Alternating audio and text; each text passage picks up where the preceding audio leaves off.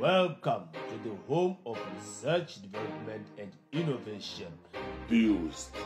Our intention is to use drones in various areas to solve various problems, and our philosophy is applied research to serve the community.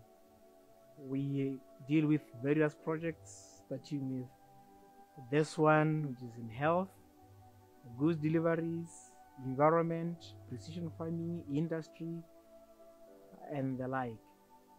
Now, going back to this project, the main focus is to look at ways of doing or helping remote area health services on logistics aspects of small commodities. And I have to repeat, small commodities.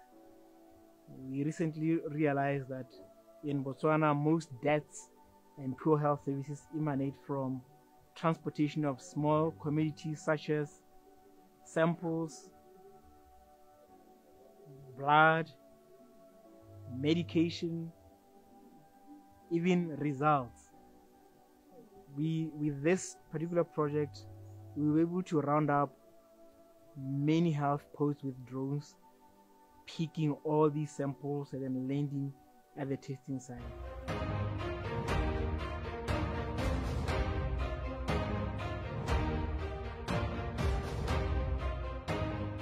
AV is one of the top leading drone manufacturers in Europe, based in the Netherlands.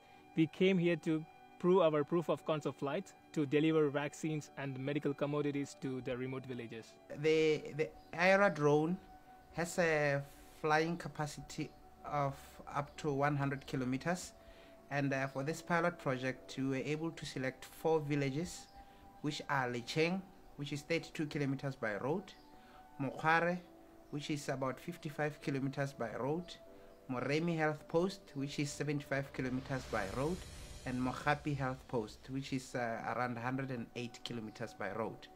So during our trial flights, we managed to fly to Lecheng with a drone distance of 11 kilometers, and we flew to Mokhare with a distance of 32 kilometers. We flew to Moremi with a distance of 36 kilometers, and we flew to Mohapi with a total distance of 75 kilometers. And the drone successfully completed all the pre-planned missions.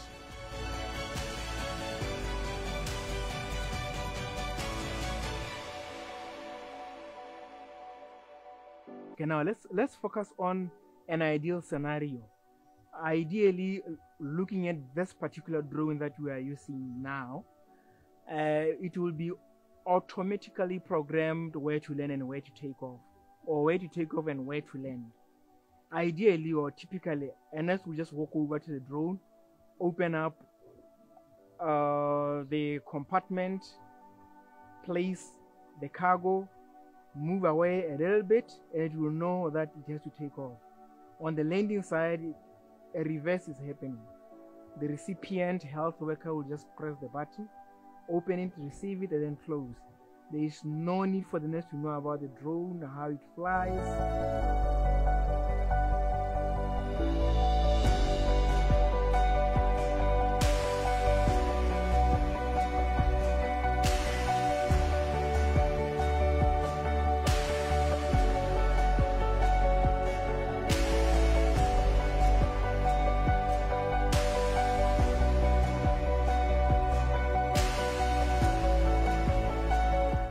So for us as UNFPA, the converging point in this initiative becomes how do we leverage innovation and partnerships to ensure that there is equitable access for women to maternal and newborn healthcare services within a package of integrated sexual and reproductive health. So a partnership like this with BOOST offers a solution to the Ministry of Health and Wellness to improve maternal health and healthcare in general. Countries that, for instance, are a little bit further in terms of using this technology in healthcare delivery were easily adapted this.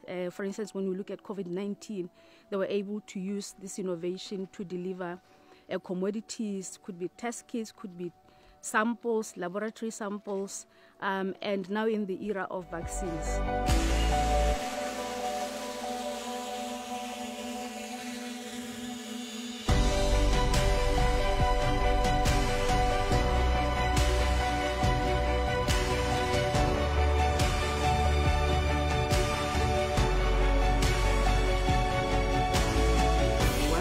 concerns that we have is that we have a very vast country, and the population is distributed throughout, and we therefore have vast distances to cover in terms of delivering services to the whole population, as is our mandate. And in terms of emergencies, because when it comes to health, it's about saving lives. So speed is important to deliver timely services and save lives. So when we consider the challenges that we have, you realize that when we have drones, it may be able to reduce or address some of these problems, like the long distances being covered in a shorter time, because we'll be able to overcome challenges of traffic jams, bad roads, floods, and reach the destinations in a shorter time. The specimens can be collected, if I may give an example, and be delivered at the district hospitals from the small clinics, and the results be given in good time. So that would improve the turnaround times. And of course, in times of delivery, when a woman has lost a lot of blood, which may not necessarily be anticipated because everything had been going normal, then when delivery comes, she just suddenly loses a lot of blood, and she needs blood. Even if she may need to go to the hospital, she needs to be stabilized where she is before she is airlifted or even driven out of that place. A drone can be sent to go and deliver the blood so that we stabilize this person.